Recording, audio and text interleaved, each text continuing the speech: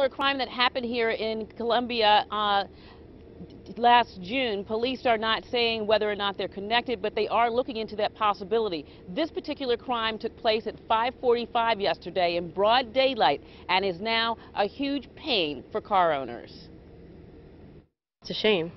I mean, I've lived here for 8 years and never seen anything like it. Sue Warren's car got hit along with 20 others on Softwater Way in Columbia.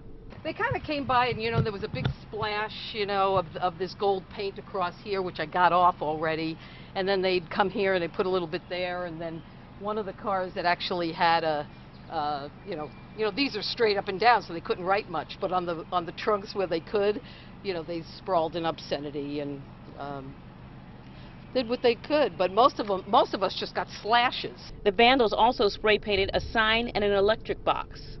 Some neighbor was smart enough. He saw them writing on the utility box and on the entrance sign, and he called the police. Police caught the two vandals as they were attempting to flee. The two arrested are Maurice Lamont Whitaker. He's 18, of Wood Park Lane in Columbia, and also arrested was a 13-year-old juvenile male, also of Columbia. Now, police say they do not believe that these crimes are gang-related or hate crime-related. Reporting live in Ellicott City, Lisa Robinson, WBAL-TV 11 News. Lisa, thanks.